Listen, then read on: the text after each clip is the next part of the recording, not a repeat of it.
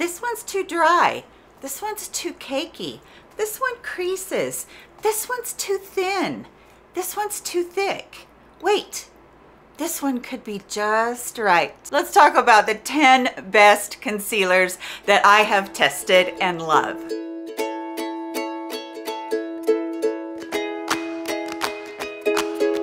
Hi friends, do you ever feel like that? Like you just can't be Goldilocks with the concealer and find the one that's just right? Well, I have tested a ton of concealers and I'm bringing you 5 drugstore and 5 high-end concealers that work so well for me. They're ones that have the same theme in common, and I'm hoping that you will get some out of here that you really want to try and enjoy. So I'm going to put a timestamp right here where those actual concealer reviews will start.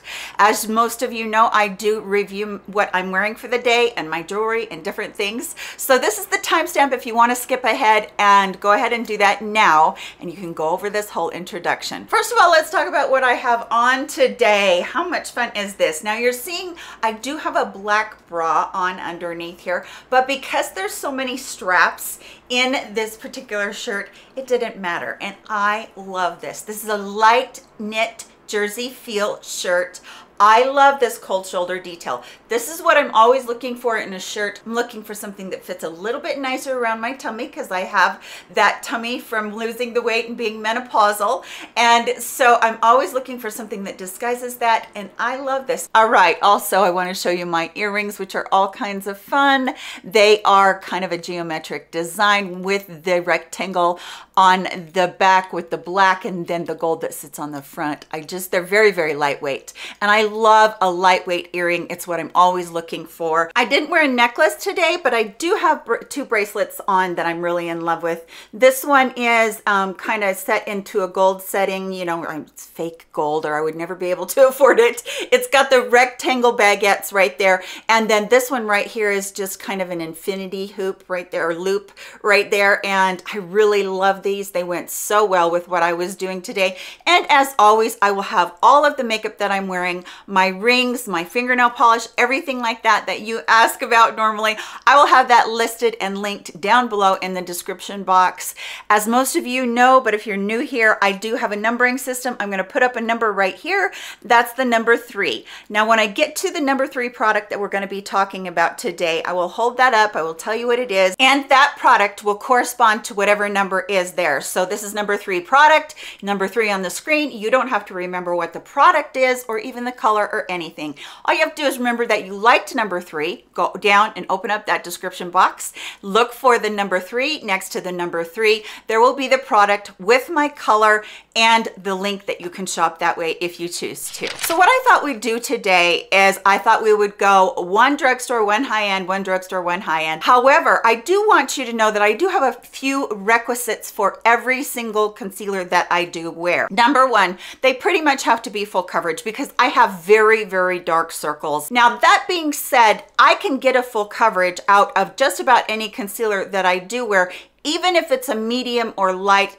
doing a very specific tip that I showed in another video just about a week ago, and I'll make sure that I list that video down for you below. It is just a game changer for me. It's something that has been so easy for me. And look through the comments, because ladies had come back and they've said that they absolutely loved this particular way of doing their concealer and that it really has saved them, especially if you have fine lines and wrinkles and you normally have, you know, really a lot of creasing. It's worth a try. If it works, great. If it doesn't, right, you give it a try. All right, that being said, let's get into it. First of all, I want to talk about the e.l.f.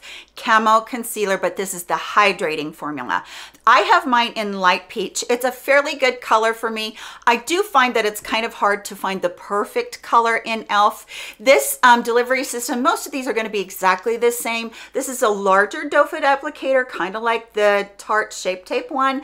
Maybe not quite that big. When I put this on, it's going to give me great coverage. It's going to feel a little bit creamy, a little bit hydrating, and it's going to continue to give me that great coverage throughout the day. And again, like I said, these are, I'm not going to talk a lot about no creasing because there are only a few in here that truly are no creasing without using the method that I talk about. And I'm not going into depth about that, but I'm going to continue to refer to that method because it was such a game changer for me for creasing specifically. So definitely this is one that I love because of its hydration properties and because it's only $6 at the drugstore. They may have raised their price to $7 now, but this is a wonderful concealer and I have reached for it ever since it came out several years ago. Keep in mind, I'm not going in any particular order here. This one is from Shiseido and this is their Synchro Skin Self-Refreshing Concealer. And I really do feel like it's self-refreshing in that it doesn't look cakey and dry after you put it on during the day. This is a beautiful coverage. This one is about a medium coverage, I would say. I would say that the e.l.f. one is a medium coverage too, but these are all very buildable depending on how much you need. And you can also thin them out by just using a very small amount if you don't have that many dark circles. I have been talking to a lot of you lately about the fact that they feel like they don't have dark circles. Ladies, if you don't have dark circles or they're very light, don't use concealer. I'm just going to put that out there right now. Don't use it. You don't need it. Use your foundation, go up under there, make your, everything blend, but you don't necessarily need a concealer if you don't have dark circles. Personally, I have the black darkness from where. It's so bad. It's inherited and I've tried everything to get rid of it, creams and whatnot, and different diet, different things like that. It just doesn't work for me. I have those because of who my grandma is, but that's okay because I love my grandma and she gave me some really good things too. So this one from Shiseido is really wonderful. I have been loving wearing it. I got it in the small size because I do try so many things, but this one, if you're someone that has been wondering about it and you like the actual foundation, this is so much like the foundation. It's gorgeous on the under eyes. The next one is one that I pulled out and I had completely forgotten how much I absolutely adore this concealer at the drugstore. This is the Makeup Revolution Conceal and Hydrate Radiance Concealer with Hyaluronic Acid. This one is incredibly beautiful on my under eyes. I had forgotten how much I love this, and I'll tell you what, the next concealer that I'm going to show you, I actually feel like it's a dupe for, and I'm going to put it in a dupe video here pretty quickly, but this concealer just really blew me out of the water again, and I just had forgotten. This is a huge doe foot applicator, just like the other one was. The color is a little bit too light for me, but I do really appreciate it. Full coverage on this one. I don't feel like it's one that you're going to have any problem getting the coverage out of it that you need, but it's not going to be that cakey mess on you, and it's going to really just dry down and it's going to be beautiful. Now this one, I do feel like it will dry down, and in the winter months you might not need to set it. In the summertime is when we really need to be conscientious about sweating and things getting really creasing under there. Like right now I'm touching it and it feels almost dry like a foundation would right after you put it on, and it's set already. So I love this. I think this is one for the price that you really do need to pick up and just give a try. Now when I said I felt like it was a dupe for something, I feel like it's almost a dupe for my beloved Kosas Revealer Concealer. And by the way, all of these colors will be down below, and also what I feel like I use in the winter time and what I feel like I use in the summertime when I'm self-tanning, so you know that I will put both colors down there for you. Now Kosas was the one concealer that brought me out of hiding for concealers, because several years ago on this channel I had sworn off concealers and I was only using foundation under there. However, I never felt like I was completely getting that beautiful coverage that you really need to have in order for your not to peek through the end. I was really self-conscious about that, but Kosas blew me away, and I still feel like that to this day. It has a smaller doe foot applicator than you find on most of the other ones, but this one, it just is so light and it feels so hydrating on your skin, and it is a serum. It has great skin loving benefits in it. I have talked about this just so much on my channel, but I feel like it is probably the best on the market right now. But I do feel like this one from the Hydrate one from Makeup Revolution is so close to it. It really truly is in consistency, in coverage, in no caking. I absolutely love it. All right, let's talk about another drugstore one, the ColourPop Pretty Fresh Hyaluronic Acid Concealer. This one as well, I feel like this gives such good coverage. They have a huge shade range in this one.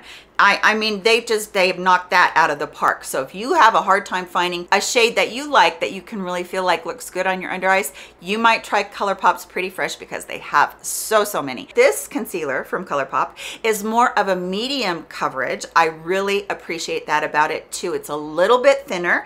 I like that. It's not super heavy. That's one thing that I feel like can be a little bit of a drawback, is when a concealer is super duper heavy. You can feel that, and it's gonna probably get a little bit cakey, but this one is not heavy and it's not gonna get cakey, but you're still gonna get super great coverage from it, and I really like that one. The next one I actually fought against buying for such a long time because of its price point. It's from Pat McGrath Labs, and it is their Sublime Concealer. Now, I feel like Pat McGrath, Hourglass, Natasha Denona, I really do, and Charlotte Tilbury, I feel like they really are very overpriced. But if you find a product like this that you really like, and it's something that you're not buying all the time, like this too could easily last me up to a year. And so I feel like sometimes it's worth the splurge. And in this case, I really do feel like that.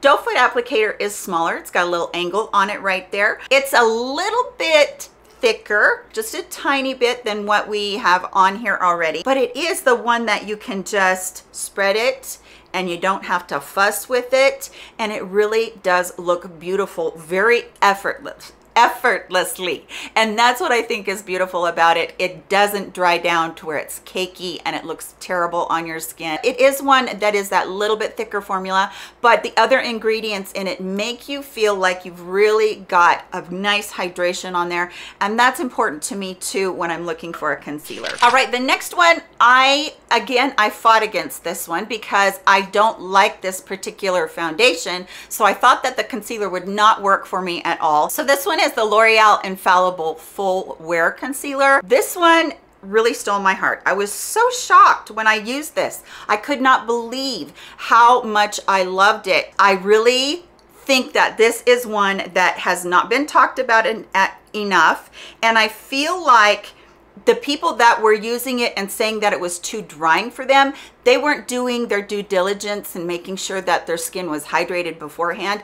That video that I was talking about where I did the application and the little tip, it also talks about how important hydration is. I will link below the eye cream that I use. Now, lots of people say you don't need a separate eye cream.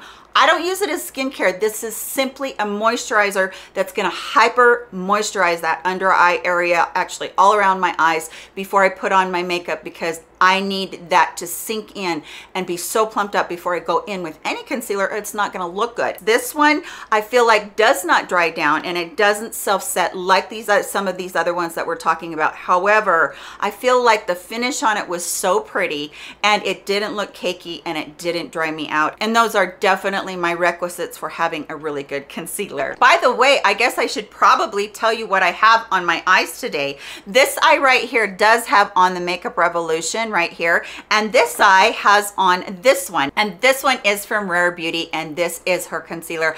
I love her packaging. First of all, I just think that this is a really great brand. It is a higher end brand, but I don't feel like her prices are so high that nobody can touch it. This has a little bit of a different applicator on it. It's kind of, it's kind of wonky, but it does dip down right there, and it gives you a little well. This is a beautiful concealer, and I'm running out of places. Let's try the other hand, even though I'm not too good at that. Let's try this hand. This one I feel like has definite medium buildable coverage, so you know that. I also feel like it is one that's not going to cake on you, but this one you're going to have to set a little bit, no matter whether you're in the winter or in the summer. A little bit of setting spray, a little bit of powder, whichever works for you the best. But it's such good coverage with its formula that it doesn't really matter how much you use. If you need more, then some gal that doesn't need very much, you can put more on and it doesn't get that cakey. And all of these, they are layerable. Actually, the way that I talk about in that other video, for you to do your concealer, you will not feel like you ever have to do a layering again. But this one from Rare Beauty, it really is beautiful. Like I said, it's very hydrating. It will not leave you cakey or looking dry, or even accentuating if you have those lines and wrinkles underneath there. The next one is from Catrice, and this is the 18-hour hydrating true skin high coverage concealer, and it says it's waterproof. Now, I do feel like it's waterproof. I love this one in the summer because it does have that claim, and that means that you're going to not have to set it as much with powder or anything else. It's going to have that dry down factor in it, but because it is hydrating and it has the hydrating properties in it, it's not going to dry you out. This one is a beautiful coverage. I have loved this one ever since it came out. I was really impressed with their shade range as well. They have a great shade range. This is a really nice concealer for the summer because it is that waterproof. So if you sweat, you get hot, you know, you want to go to the pool. I don't know if it would completely hold up under waterproof conditions, but I do feel like it really does hold up a long time in the heat like we're having right now. Like it was 104 the other day here at my house, and it's just like, oh my gosh. Okay, the technically last one is again one that I fought against because of its price point, and I was like, you know, it's overhyped. It's one of those brands that I feel like, come on, you know, do we really need to have this overhyped? I freaking love the Hourglass concealer. I absolutely fell in love with this. I actually got a sample of it, a little tiny one from Sephora as a trial thing, and I was like, this is beautiful. I can't believe that I fought this hard against it. Now, the doe foot is just, you know, kind of flat, comes to a little bit of a point there. I like this one very much, and I think that the color of it is perfect for me right now. The texture of this is perfection for me, and the hydration benefit of it. Mature under eyes will love this, and I can say that of all of these. Yes, this is a $30 tube, but again, I feel like in a lot of ways it's very worth it. It just had that hydration factor in it, and it had the factor of being one that it was seamless. I hardly had to work with it. It just covered in a fairly thin coat, but at the same time, it really gave me that high, beautiful coverage that really nothing peeked through. And that is something saying something when I'm looking at a concealer. Now, technically, that's where I should stop, but I'm going to give an honorable mention to two concealers right here. The first one is the Giorgio Armani. This one is the Power Fabric one. This like moves with your skin. So it's a beautiful coverage, a beautiful way that it doesn't cake. It's just gorgeous all the way around, but it actually moves with your skin as well. Now this one is probably a lot more than even the Hourglass one. I can't remember, but it's pretty. It's just really pretty. I've had it for a long time. I use it. It goes through my rotation. I'm not somebody that discriminates between high-end, luxury, or drugstore. However, I lean towards drugstore because I want to get the best bang for my buck. Like, I think that this Giorgio Armani, it deserves a place here because it is such a special concealer, and I really love it. But at the same time, you can go over and you can go to NYX, which everybody's flipping their lid for, and the new serum concealer. I had to put this one in here. This is an extremely thin formula, and everybody is talking about it because of that. It has that fantastic coverage without having to be a super thick formula. It's not even really a medium formula. It's very thin. So this is beautiful. I love it. I use it all the time, and again, it's one that had to be put in here. Even though this technically makes 12, I really wanted to make sure that I gave those two an honorable mention. Now, what do you think about all of these that I've talked about today? Are there some that you already have that you use and you love? Are there some in here that you're thinking about trying that you might have questions for me about? Let me know all that in the comment section below. I'd be happy to answer anything. Right now, I'm going to put up another video right here that will be that video that I just talked about that technique. I'm going to put that right here so that you can go ahead and take a look at it. Thanks so much for being with me today. Take care of yourselves, and I'll see you in my very next video. Love you much, friends. Bye-bye.